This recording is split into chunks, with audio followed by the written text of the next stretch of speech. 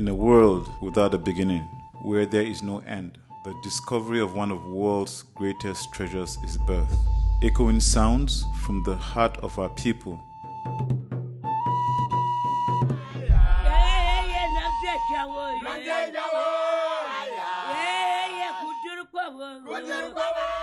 I had always been aware of my ethnic identity.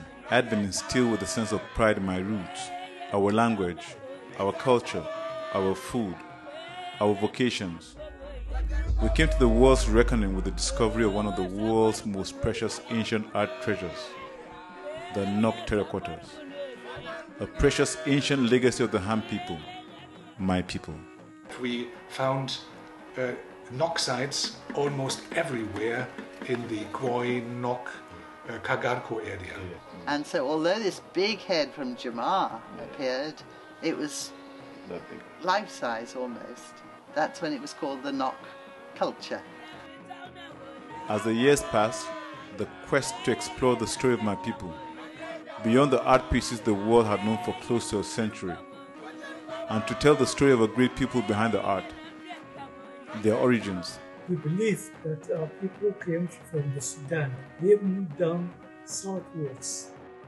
The Nok terracottas, having been discovered in 1928, they were tested by a scientific method called the carbon-14 dating method. And recent research has shown that the works were even made 1,000 years before Christ.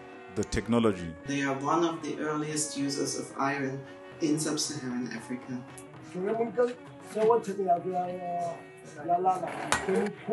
The music and more. This journey took us to 3 continents, starting among some of our most authoritative voices to some of the world's foremost scholars, in the quest of personal discovery and as a sacred trust for my people. We trace the journey of the sacred artifacts of the Ham and their place in modern era and seek answers to many questions that have lingered for a millennia. I think what we have discovered about the Nok culture might be worth to be a UNESCO World Heritage Site. Walking back through time, the sun setting the horizon, an ageless culture steeped in the shadows and brought back to life.